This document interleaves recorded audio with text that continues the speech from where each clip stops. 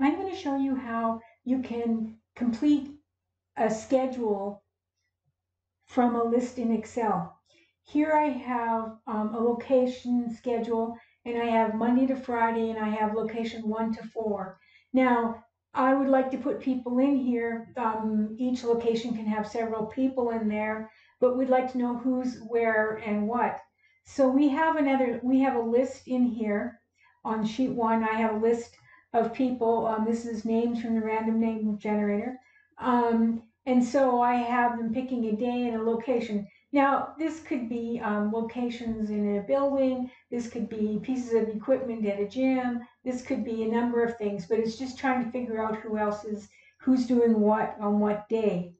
Okay, so what we're going to do is I've gone to my developer tab.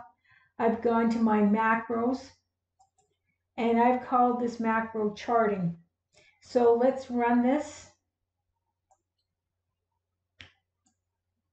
And there we have all of the people in their slots they've asked for. And then we have several people in some of them, and that's just fine. We just want to know where everybody is at every location during the week.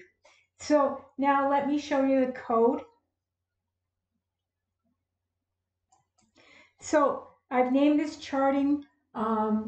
I've named R and C for row and column as long, name is a string, location is a string, day is a string. And then I've set some ranges, find day as a range, find location as a range, day column as long, location row as long. And now we're talking about this first sheet with the names on it. So row 2, because I have a header row on here. And so I say, do while, if there's not a blank here, so it's a do while loop. And so now name equals the first column, location equals the third column, and day equals the second column here. And then I'm going sheet 2 activate. So let me just go activate this and we will continue on. Okay, so now what I have it do is I have it search for these locations through here until it finds the location that the person is looking for. And then that the location, the row is whatever the location is. And so that's the location row. And then I select this cell here for 1, 2. And then I say, so if C for C 2 to 6, so that's Monday to Friday, and I go if cells 1C equals day, then day column equals C.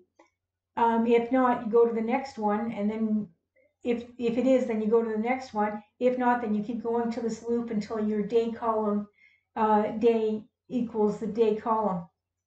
Okay, now what I've done here is I say sheet 2, which is this one, location row and day column select.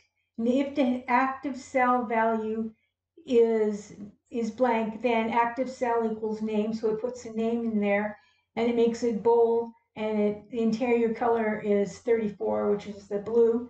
And I make sure that if their name is long, it's still going to fit in there. So I say selection entire column autofit.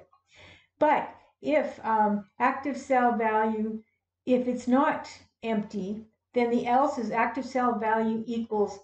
Now this is a trick, active cell dot value and VBA new line and name. So this way it's not, one name is not going to overwrite the other name. It's going to go in the next line. So then I do the same thing. I say active cell font equals bold, active cell interior color equals 34, selection entire column auto fit, and then end if, and then we're going R equals R plus 1, and then we're going the loop. And so that is how we can put all of the names in these facilities and not overwrite them, and then we can put them in each location in the correct day. I will, of course, include all of this code in the description of my video. Please subscribe.